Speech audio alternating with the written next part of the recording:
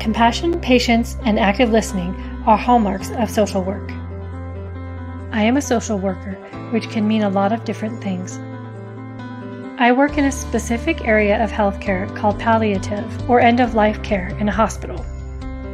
Palliative care focuses specifically on patients with serious illnesses. Palliative care can include symptom management, emotional support, and/or determining goals of care for the patient. The hospital setting is fast-paced. There are a lot of people around, and you're learning all the time.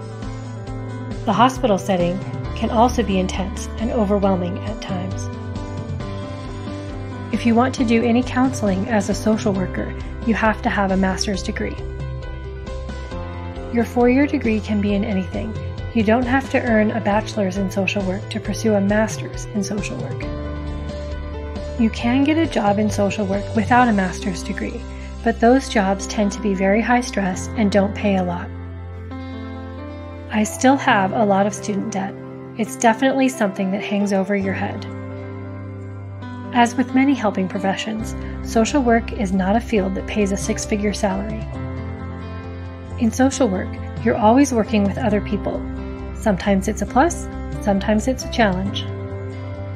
Sometimes resources are limited, in which case it can be challenging to get a patient what he or she needs.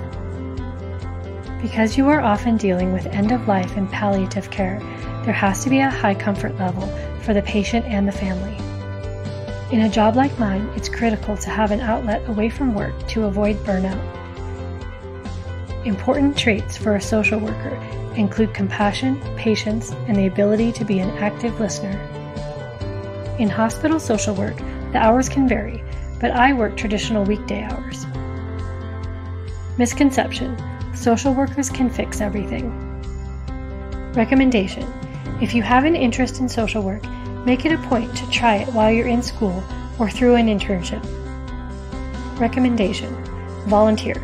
There are a lot of not-for-profit organizations that offer opportunities to serve in a social work type of way.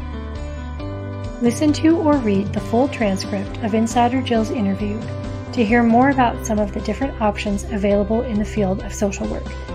If you are on YouTube, check out the notes for a direct link. If you're on our website, keep scrolling to listen or read. Otherwise, search for episode 20 at yourpurplecoy.com/dive-in.